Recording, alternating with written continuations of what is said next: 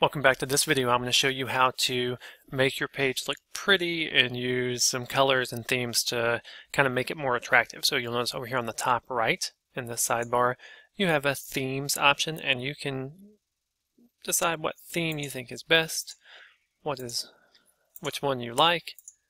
Of course, you want to give your page an appropriate title. You could change the picture behind it as well.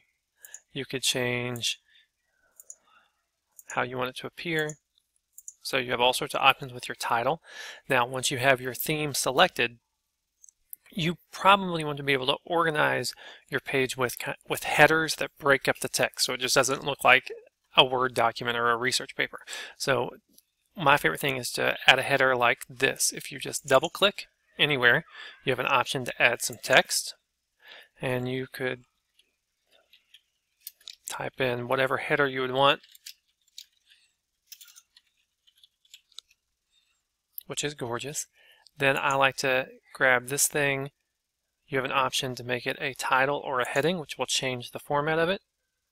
So you can do that with the font. You can also, over here on the right, hit the palette there to change your background. So you could have different styles. You can even upload an image if you want an image behind it, but you might do this so that it will change the look of it. So the next time that you put in text and you type something appropriate, you'll have some things broken up.